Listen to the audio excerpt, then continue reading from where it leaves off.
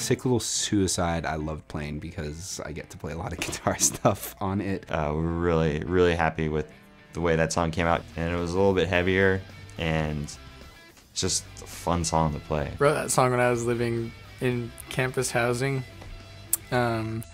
in San Francisco at the Academy of Art. I had two roommates that, the first roommate that I moved in with, within like 3 days of me moving in, he went to jail. The second roommate ate all of our oil paints, ingested them all, and all the medicine in our cabinets, and he didn't die, but I did call the ambulance and they pumped his stomach. I found him in the bathtub covered in blue paint. It was like a scene that's etched in my brain. But I've wrote this song about all of our flirtation with death, because I remember everybody was talking about, oh, how fucked up it is to try to off himself, like, in your room or, like, at all. Like, that sucks. And I was like, yeah.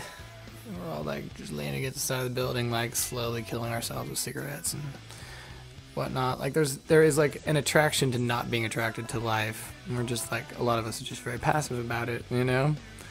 And I thought that sounded like a good basis in the song. That's another one with a ton of lyrics. I don't know if I could rattle that one off right now. I'm gonna have to brush up on it. Also, the lyrical content is great too.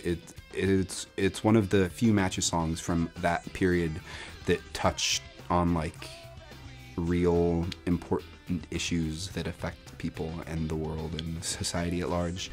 Sick Little Suicide is probably one of my favorite songs on the record. I think it holds up. Most of the record, you know, you could say is about us in a certain period of life. Sick Little Suicide has, lyrically, musically, I think that song could be played 30 years from now and the message will probably still resonate with people regardless of their age. I think it crossed generations in terms of like the parents who took their kids to shows would like be like, oh, that song's pretty cool. But with Sick Little Suicide, I think it's a song that has stood the test of time, that the lyrics mean something to a lot of people, and musically I think it starts kind of the progression between the original core songs that made it be Von Delco, the Locals, and what would come later with our other albums.